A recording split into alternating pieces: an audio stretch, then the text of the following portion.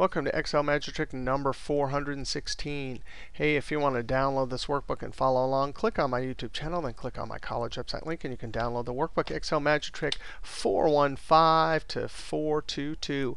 Hey, in this trick, we have some invoices and some quantities. Now, I just put the number 1 here for quantities to make it easy on us. But we need to add all of the invoices that start with 555. So the first 2 characters are equal to 555. We need to go over to this column and add all the quantities. There's some invoices that start with 58, and there's some that start with 7E. Now, you can already see these are aligned to the right, which means Excel considers them numbers. These are aligned to the left, which means Excel considers them text. Let's look at one possible approach here. What if we did SUMIFs? Let's make this a little bit smaller here. Use the Control Z. Luckily, there's a Control Z. What did I do there? The SUMIF is a potential solution here, you'd think. But look, it's looking through this first column here. That's the range. And our criteria, we said, hey, look here. And we did ampersand. And that, in quotes, that little asterisk, means as many characters as possible. So what we're saying is find the 555 and anything after it. So it should pick up all of these, right? But here's the problem. This first column, those are all considered numbers. And these are text. Well, what does anytime you use ampersand or use left, right, all of those types of text functions, this is text. You could even highlight this and hit the F9 key to evaluate. That is text. And we're saying, hey, Excel, SUMIF function, find the text and match it against numbers. And it goes, forget it, can't do that. Control Z.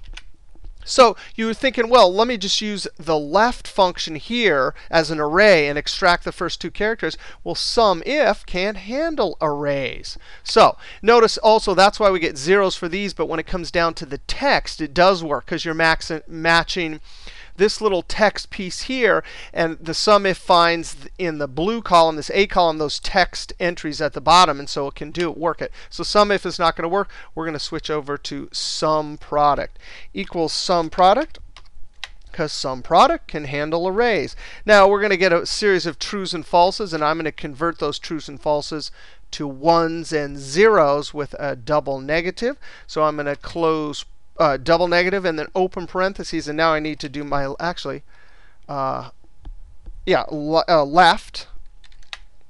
And the text is going to be all of this right here. And I'm going to hit the F4 keys because that needs to be locked when I'm copying it down.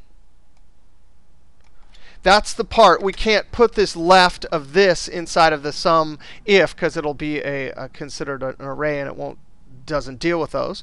Equals, we'll say anytime anything in that range equals, I'm sorry, we forgot the left. How many characters? Comma 2. So right now, if you were to highlight this left comma 2 and hit the F9, you can see it extracts all those. Notice they're all text. Again, left, right, ampersand, concatenating always creates text. Control Z.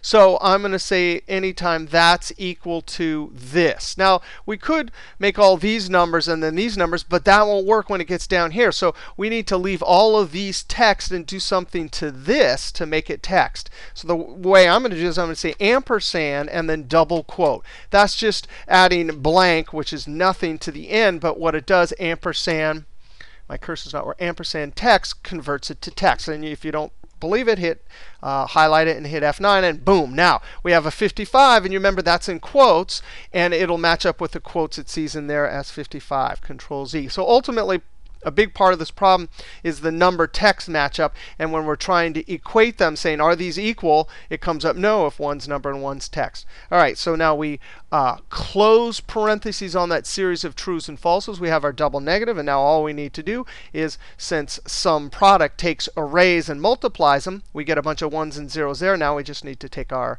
range here.